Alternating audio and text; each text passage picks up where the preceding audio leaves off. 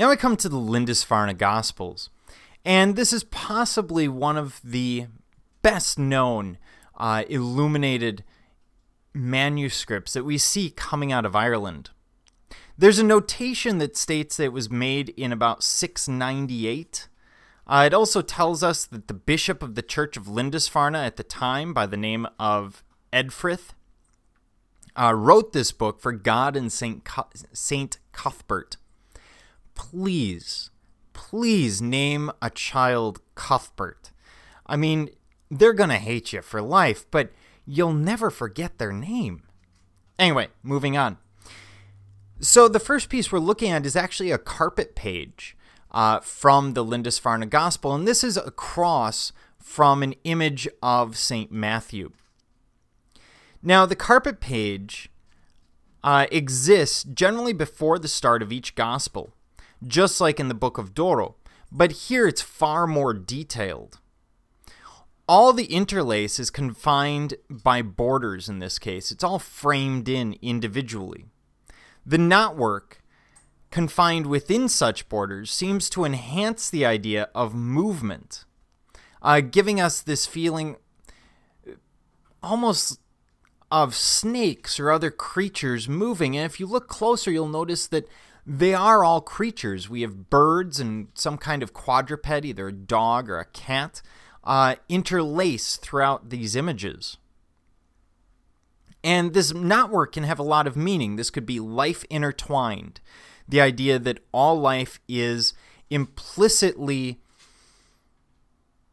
connected in some way. If we take out one piece, the rest of it will collapse. It could also refer to the Trinity, since frequently you see three elements intertwined. Could be the harmony of life in the world, or a sense of dualism, because we also often see twos and fours.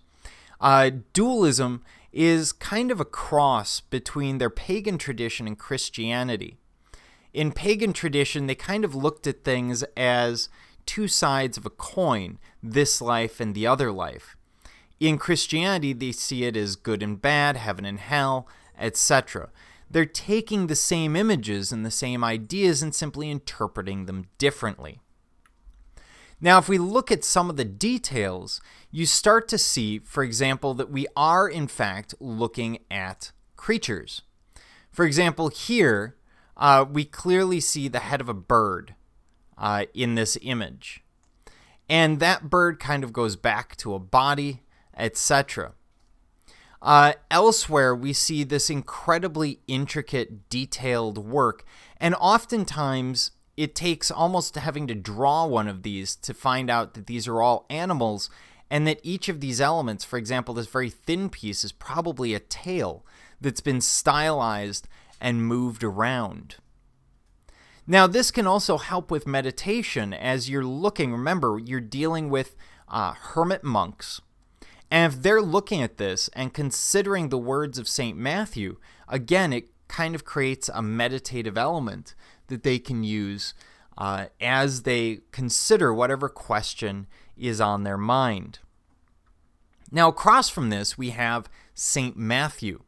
And this is a very different St. Matthew than what we saw at the Book of Doro. Here, they seem to be taking on some Greek and Roman classical forms. It's more three-dimensional, but yet it's very linear, very simplified. St. Matthew here may well be based on a Mediterranean classical model. The figure behind the curtain is uncertain, but it's a classic juxtaposition of the Old and New Testament. The idea being that the Old Testament is closed, and Matthew here is actively writing the New Testament, with the angel above him representing God speaking to him as he's writing the gospel itself. Now, the setting seems to be Mediterranean, and that makes a lot of sense because the Irish, the sources that they're using, many of them would have come from the Mediterranean and elsewhere through various trade routes. So it's not something that they would have been completely separated from. The fact that it's not three-dimensional is entirely stylistic. This sort of linear form is very similar to what we saw a minute ago on the carpet page, where we have this very linear motif. So they're simply transferring that to the human image, again making it incredibly linear. So it depicts the image in terms of line and color with no interest in modeling and perspective. And this is just a different concept of art.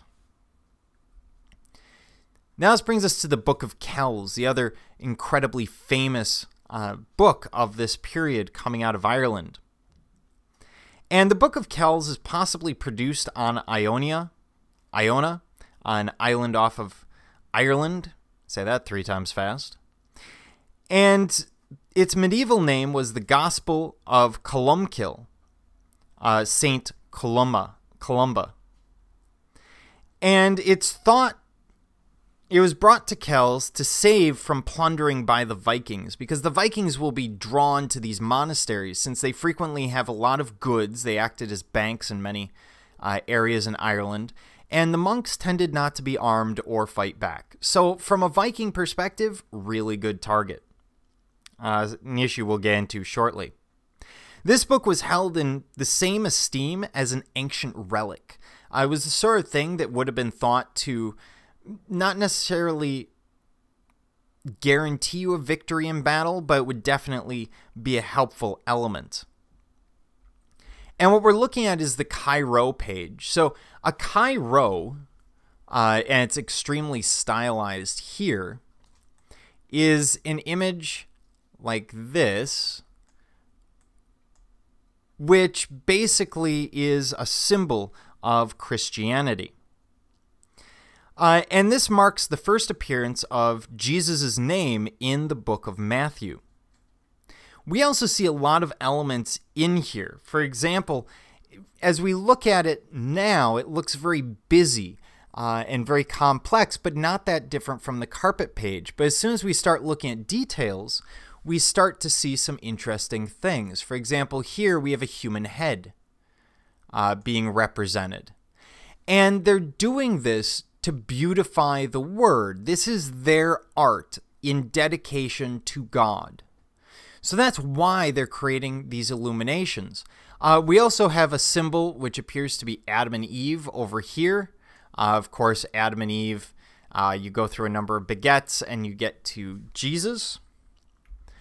We also have something else. We have cats and mice. Here, very clear, we have 2 cats and 4 mice standing in the area. These sketches, these Celtic pieces, the ancient ones, frequently have a lot of hidden narratives in them. Stories that are key to, in this case, Jesus' life, or metaphors for their specific understanding. Here, off on one side, we have a rat and fish on the right side, along with our cats and mice. And this is meant to be an aesthetic display, one for spiritual contemplation, almost, or one that can act as a focus of meditation.